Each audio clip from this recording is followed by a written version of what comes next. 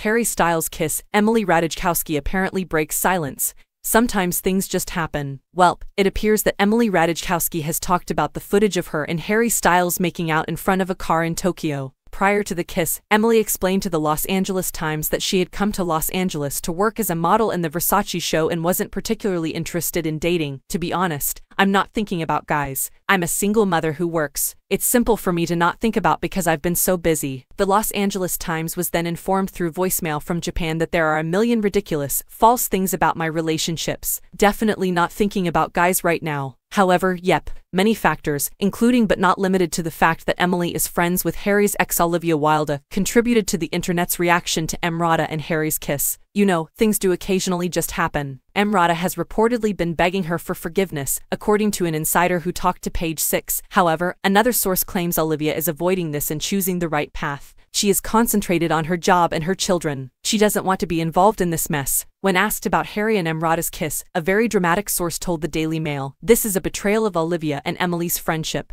Olivia does not want to be involved in this situation, and she will not turn around in her life. She is giving this no more of her energy because she is preoccupied with her profession and her children."